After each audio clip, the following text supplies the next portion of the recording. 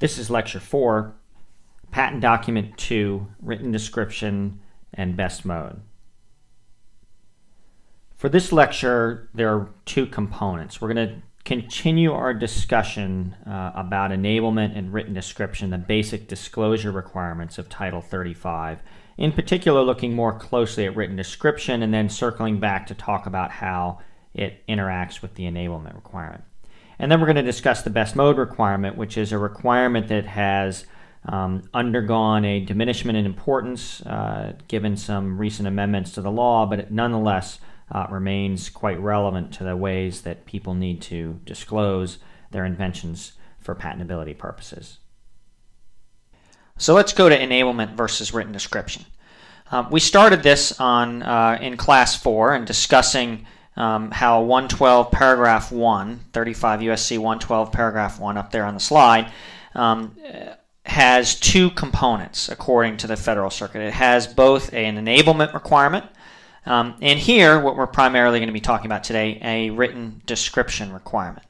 The written description requirement is shown here highlighted. The specification shall contain a written description of the invention. The rest of the text there is mostly the enablement requirement. So the first thing to think about, and we've discussed this a little bit already, is to consider how this might be different from the enablement requirement. Right? What is it about this language that suggests that it's a separate and independent requirement? Well, one reason is there's a comma there, right? That comma, that very first comma in the specification in the 112 paragraph 1, the specification shall contain a written description of the invention, comma, and then goes on and says and. That comma and suggests, at least as a matter of statutory language, that the two requirements, written description and enablement, are indeed separate. The other sort of support, statutory support for that is the idea that you have this enablement requirement that has specific sets of details and the written description requirement doesn't, which is also an argument against a separate and independent requirement. I mean, one argument along the lines of statutory language might be that what that first clause is doing is simply requiring that everybody have a written patent application, right? It could be that there's no such thing as a independent written description requirement as much as we are simply requiring people to write things down, and then what they have to do when they write them down is enable the full scope of their invention. But be that as it may, the answer the Federal Circuit has consistently given is that there is a separate and independent written description requirement. Now, as we discussed in Class 4, for many years it was widely assumed, and there were court cases supporting this, that the statutory differences between written description and enablement were small enough that as long as an application, as long as a patented invention passed the enablement requirement, it also passed the written description requirement. So there really wasn't, they sort of rose and fell together. Gentry Gallery, among others, was among a set of cases that started to raise significant awareness among the patent community that the court did indeed consider the written description requirement to be separate, and not only separate, but had an independent, the written description requirement that is, had an independent basis and independent rules. And the question then becomes, what are those rules? We saw in the Gentry Gallery case this idea the court presented that if you disclose in that case only one possibility for your invention and then you claim more broadly than that, that could violate the written description requirement. But what does that mean, and how far does that go? We also saw that in Ethicon, the Federal Circuit limited that to particular kinds of patents where the patentee had expressly said there was no other way to achieve the invention. What about this idea that we've talked about before with respect to disclosure, that you can claim somewhat more broadly than what you actually disclose, as long as people of ordinary skill in the art, a person of ordinary skill in the art, would be able to fill in some of those gaps? How does that apply to the written description requirement, if at all? Right? So The other question is, and we'll talk about this at the end of our discussion, is to think about what are we achieving with a separate and independent written description requirement. We talked in class 4 about why the disclosure requirements are important to the basic functioning of the patent system. What is it specific to the written description requirement that is important and has an important policy basis? And there have been a few reasons thrown around, and I'll throw them out here. So one is it might prevent patentees from adding new matter to their patent applications after they file. Right? So one of the ironclad rules of patent law is that once you file your patent application, you can no longer add new matter to that patent application. Well, you can, but then you lose your filing date, and you have to take a new filing date, and that obviously has some important consequences. So no new matter is an important requirement. Maybe the written description requirement, by saying that whatever you've described is required, whatever you describe is related to your claims, maybe that enforces this bargain. And that's not a bad theory, except Section 132 of the Patent Act actually expressly forbids the adding of new matter to patent applications. So even if at one time the written description requirement was needed to enforce that bargain, really doesn't make any sense now, right? The other way to think about this is that maybe this is a policy tool. Maybe written description is all about trying to make sure that inventors fully recognize the true value of their inventions and prevent them from, in a sense, over-claiming. Prevent them from claiming more broadly than what they actually have thought about. And the written description requirement, by saying that you have to fully describe your invention, is a way of enforcing upon inventors this limitation on how broadly they can claim. And I think there might be something to that. I think that a lot of the cases that the Federal Circuit has dealt with the written description requirement on have that characteristic, where the court senses that the inventor is, in a sense, over-claiming. On the other hand, that creates something of a trap for unwary patentees, right? Those patentees that are unable to creatively think about all the different ways that their invention might be used. If they aren't able to claim more broadly without disclosing all of those various embodiments, then they're going to lose significant value potentially in their patents, and that's going to be problematic potentially for the patent system. Now, you might argue that on balance we'd prefer people not be able to overclaim, and we will take some people getting caught in the trap as the trade-off, but in any event we should probably be express about it. Right? And then finally, and the thing that the Federal Circuit most often points to as the reason for the written description requirement is that it's used to authenticate that the inventor was in possession. Right? For the Federal Circuit, it's all about possession of the invention at the time of the filing. Right? That it's the intent, as the court sees it, is to enforce upon the patentee that they be in possession of the invention. So the question there is, what do we mean by that? Right? I mean, if I've taught you how to make and use something, don't I possess it in any sort of ordinary sense of the word possession? And the court seems to think that that's not actually true. That even if I can enable, even if I can allow you to make my invention, I have not necessarily proved that I am in possession of it, that I understand it, that I have thought through it fully, and therefore it might fail the written description requirement. Right? So these are the various possible options here for why we would have it, and we'll come back to this and think about which of these seems to make the most sense and whether overall having this separate and independent requirement is a good idea. So the first case that I had you read today was Ariad Pharmaceuticals. Right? So Ariad is obviously a pharmaceutical company, as is Eli Lilly, disputing about a particular kind of technology, a gene expression, the regulation of gene expression by the transcription factor NKB, right? NFKB. We'll just say it that way. And the claims here, and although the technology can be a little difficult to read at first, I'll try and boil it down for you here. The claims here were methods involving the reduction of the activity between NF-kB recognition sites. All right, this is what was claimed. And so this invention was intended to reduce this kind of activity and therefore potentially cure diseases, right? So the claims were not limited to any particular substance or molecule. Simply, the claims simply were to the reduction of these activities between the NF-kB recognition sites.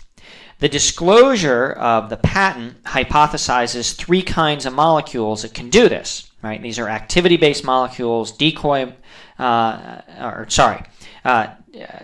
molecules, dominantly interfering molecules, and a specific inhibitor type of molecule.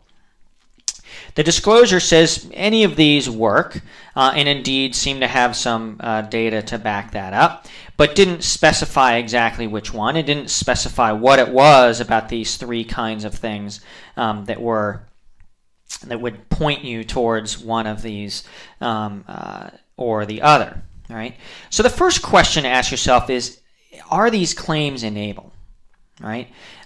When it's interesting, one of the interesting things about the Eli Lilly case, the Ariad versus Eli Lilly case, is that the court didn't deal with enablement in the en banc and even in the panel opinion. And in fact, the question about would a person of ordinary skill in the art, given that disclosure, be able to select from among the various possibilities of molecules without undue experimentation is an interesting question that was actually never resolved by the court.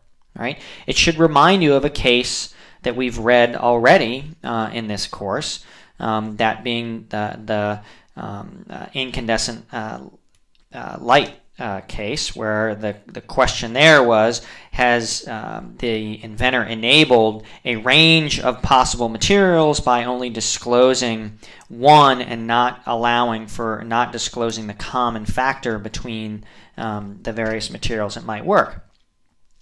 And interestingly enough, in the panel opinion, Judge Lin specifically calls this out and says, we have not specifically addressed enablement in relation to the type of claims at issue here, that is, claims written broadly enough to cover any method for achieving a particular result.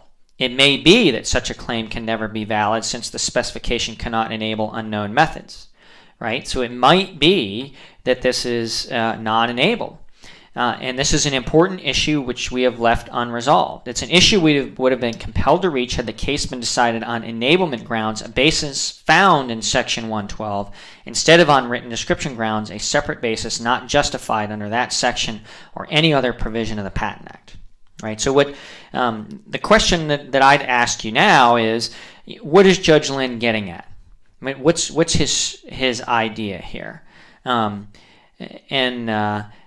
So consider that as to whether, as you read the rest of Eli Lilly, and think about whether Judge Lin is ultimately right, that the answer to the question might have been more easily resolved using enablement. So moving on, let's look at written description, right? So again, we have disclosure, we have claims, and the question is, does the disclosure provide what the court describes as a written description of the claims, right? And so the court, for the first time, actually tries to lay out a very specific sort of test, right? So the test for sufficiency of the disclosure is whether the disclosure of the application reasonably conveys to those skilled in the art that the inventor had possession of the claimed subject matter as of the filing date. So again, with the possession phrasing. The specification must describe an invention understandable to that skilled artisan and show that the inventor actually invented the invention claimed. Again, the idea here seems to be something about telling everyone that you, at the time of filing, understood this invention. You had it. You actually invented it at that time.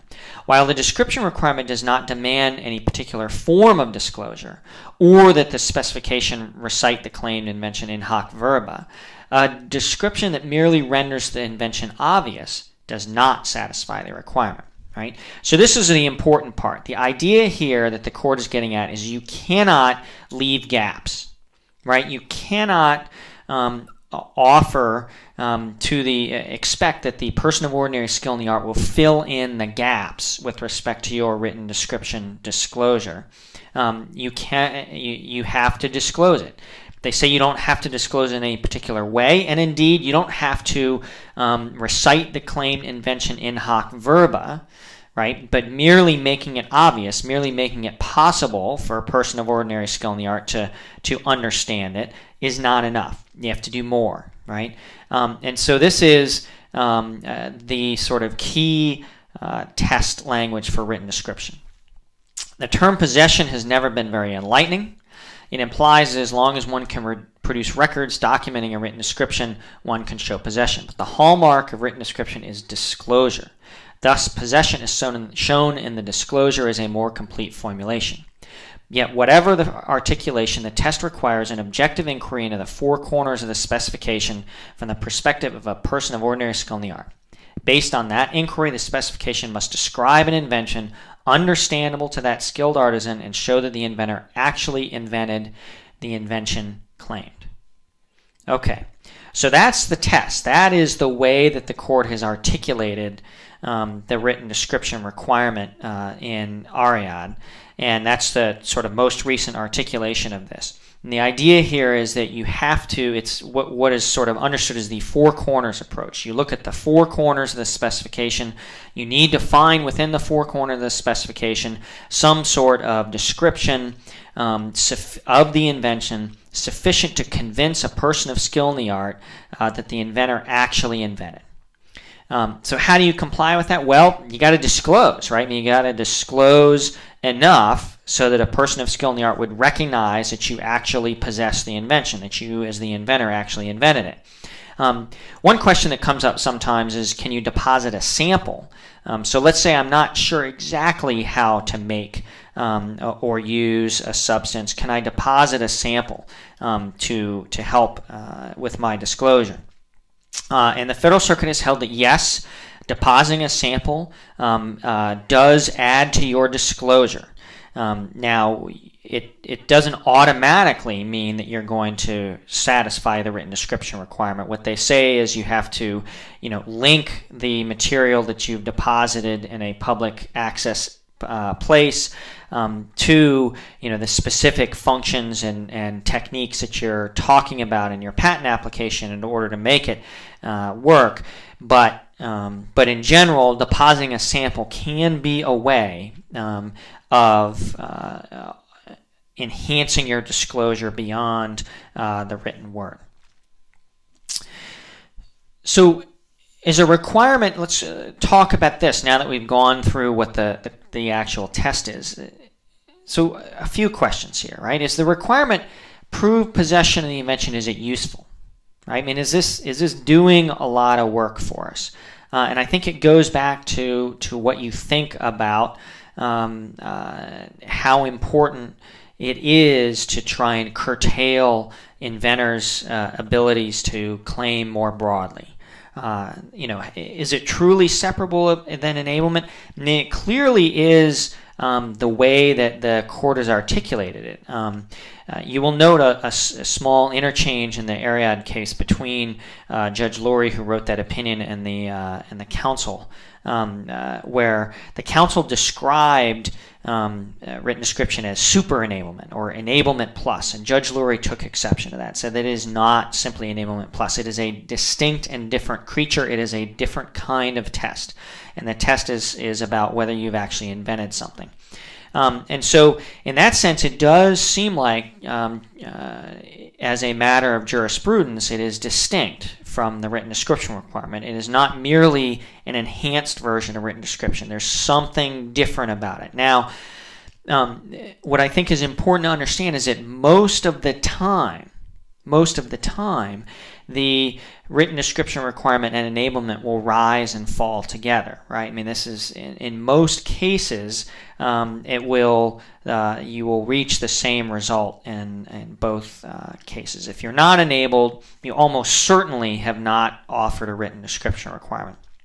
If you have enabled, most of the time your written description requirement is going to be there. the question is, you need to be careful here and make sure that you've done that little bit extra to convince a person of skill in the art that this is something you actually invented at the relevant time. So how will this impact patenting behavior? I mean, one of the things that was debated in the Ariad case and has been debated in the academic literature is, does this have an impact on patenting institutions such as universities? And a question to ask yourself is, how would it affect patenting behavior? I mean, does it encourage people to patent earlier? Does it encourage people to patent later? If it does either of those things, does it encourage people to disclose more, disclose less, work on certain kinds of technologies versus other kinds of technologies? It's, I think, worth thinking about, how these legal rules can tailor and incentivize different kinds of patenting behavior. The universities have taken a very strong position over the years that they think that a strong written description requirement is particularly difficult for them to comply with. And so a question for you as the listener and the reader is to consider why that's the case and whether or not that's really a significant concern. All right, let's move on to the best mode requirement now, which is a fairly straightforward requirement, although somewhat interesting. All right, so back again to our list of standards of patentability. We are again dealing with Section 112, disclosure. And best mode requirement is found at the end of Section 112, paragraph 1, shall set forth the best mode contemplated by the inventor of carrying out his invention. Right? So let's consider first the policy of the best mode requirement. Why have a best mode requirement? The general articulation of this is that the best mode requirement prevents patentees from, in a sense, getting more than they deserve by patenting their invention and yet withholding some aspect of their invention which turns out to be important for its commercial or other success, and thereby get the benefits of both patent protection and potentially some trade secrecy as well. So it's intended to enforce, this deal, right? The deal here being that if you're going to get a patent and get the patent rights, you are going to give up and disclose everything you know about your invention. And the best mode requirement, by saying you have to tell us the best mode, the best way you think of carrying out your invention, enforces that requirement. Right? So one thing I want to note at the outset is the American Invents Act, which took effect last September, changed language in Section 282, which deals with the defenses to patent infringement, and removed best mode as a defense, as an invalidity defense to patent infringement. What that means is in court, you can no longer raise non-compliance with the best mode as a defense to patent infringement. Right? Why did Congress do this? Well, one of the issues with best mode is as we'll see, there's a very subjective component to it, which means it was subject to enormous amounts of litigation and very few cases of where people felt comfortable that somebody had actually violated the best mode. So the view was that although it enforced some sort of important relationship, the amount of litigation and disputing and discovery work and that sort of thing that it created was probably not worth it. And so Congress made the judgment that we were going to remove best mode as a defense to infringement. Now, best mode remains as a patentability requirement, which means that at least in theory, the PTO could reject a patent application on the basis of failure to describe a best mode. But I'll leave it to you to consider whether this seems likely for a bunch of reasons. So think about whether that's a likely impact or a likely scenario or not. So I'll get to the black letter law on best mode requirement, which is relatively straightforward. It is a two-component requirement. One is a subjective component. The first question that you ask in dealing with the best mode is, did the inventor have a best mode of making the invention?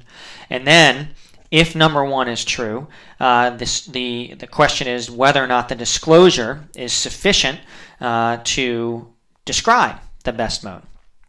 And you might imagine that the standard for disclosure quality is the same as we've heard before. Would a person of ordinary skill in the art, through the disclosure, understand the inventor's best mode? Right. That's the analysis. They've got a subjective component. The first question asked is, did the inventor have a best mode? If the inventor had a best mode, is that best mode disclosed sufficiently for a person of skill in the art to understand it? So the Young Dental case deals with dental prophies, so the claims here was a disposable dental prophy angle, and it was made of plastic. It had particular gear ratios involved in it. The product that was actually sold, and it appeared that the patentee had a particular kind of plastic that was his or her preferred type of plastic to make this thing out of, and indeed had specific gear ratios in the gearing mechanism that he or she had in mind that were thought to be particularly well adapted for most uses of the dental prophy angle. The district court held that this then violated the best mode because the district court said this inventor clearly had information relating to the best way to make and use this invention, and it was withheld. All right. The Federal Circuit reverses this and says that is not true. It is not, in fact, a violation of the best mode to fail to disclose the gear ratios or the type of plastic in this case. And the reason the court says that is that it doesn't think that those particular facts, those particular modes, are really what the invention is about. Right? And so that raises what I think is the important limitation on the scope of the best mode. Right? The first is you need not disclose a best mode when the mode is unrelated to the quality or the nature of the invention. Right? If I disclose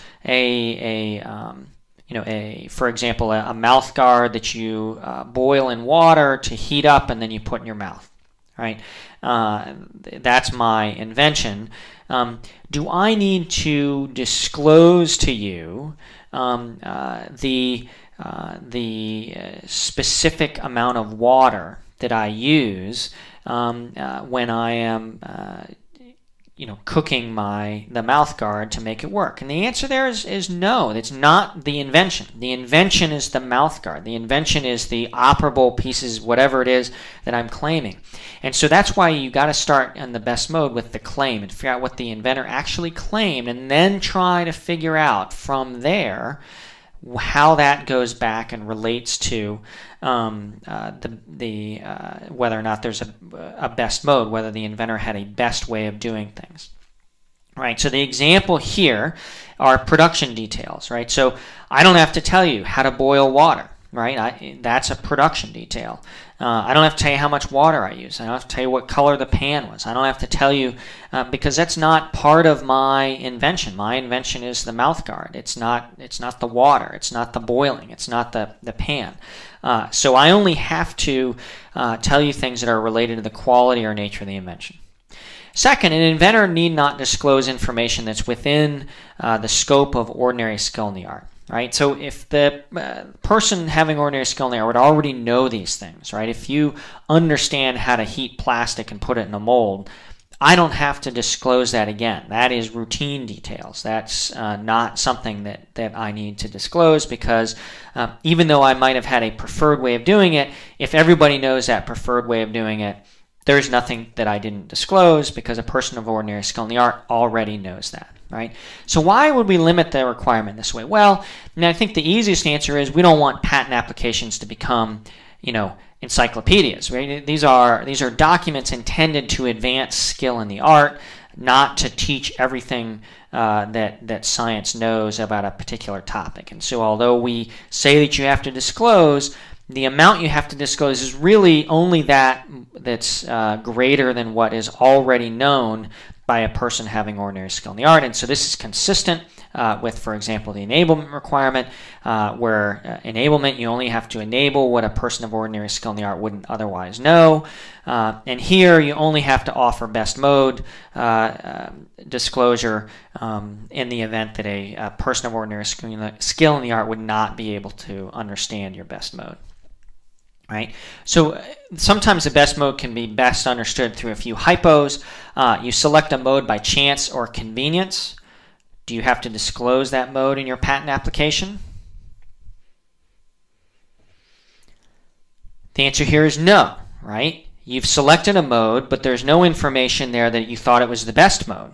Right? So if you're just simply picking up a tool off your workbench or a material that was easily at hand and you didn't have a best, right? Remember this subjective requirement. Is it the best way of doing the invention? Not necessarily. It's just the way that you did it. And so therefore, you don't have to disclose that, right? So that is a mode you don't have to disclose. You select a mode because it makes your invention easier or cheaper to produce. Do you have to disclose that mode? The answer here is, again, no, unless the invention itself has to do with being easier and cheaper to produce, right? So if your claim language has something to do with being easier or cheap to produce, then yes, you do have to disclose that mode. Otherwise, these are production details, right? The fact that you're using a certain kind of plastic because it flows better into a mold, if you're not claiming the plastic, then that is something you don't have to disclose as a best mode. Now, as a practical matter, most people will disclose these things, right? There's not a lot of reason not to, if indeed they're not particularly trade secrets. And the downside of not disclosing means that someone could come back at you later, although not after the American Invents Act, but you could have potential trouble, I guess, with the PTO if you didn't disclose. In general, err on the side of disclosure, but here, unless you're claiming something easier and cheaper to produce, you probably don't have to disclose that mode. What about you mistakenly or inadvertently fail to disclose the best mode? Do you have a problem? Yes, your patent is invalid here, right? It doesn't matter. There doesn't have to be a intent to deceive. That's not the standard. The standard is, did you have a best mode? Is that best mode disclosed? Those are the two components. There's no knowledge requirement. There's no intent requirement. It's simply, did you have one? Was it disclosed? Here, you're going to have a problem. You work on a corporate research team.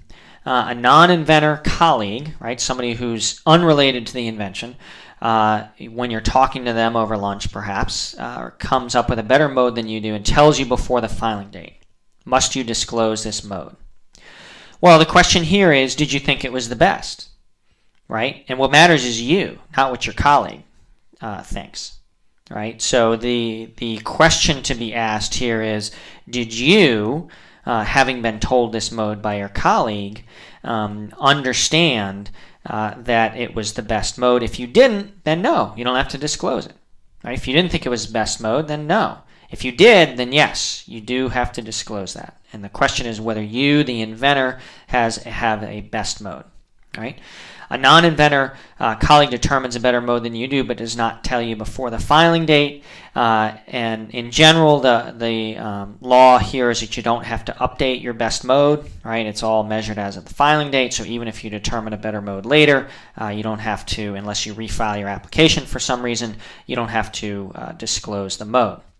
And then finally, the non-inventor colleague determines a better mode than you do, but doesn't tell you before the filing date. She tells upper management, right? So somebody not involved in the invention, but maybe your boss, right? And again, the question is, does the inventor have a best mode, right? It doesn't matter what senior management thinks. It doesn't matter what anyone else thinks. It matters what the inventor thinks. So this particular rule has been criticized. This particular fact scenario has been criticized because it might encourage companies to, to make componentize their research teams, have somebody working on the basic invention, somebody working on the application of the invention, somebody working on another aspect of the invention, and keep them apart so that the best mode doesn't have to be disclosed of any one part.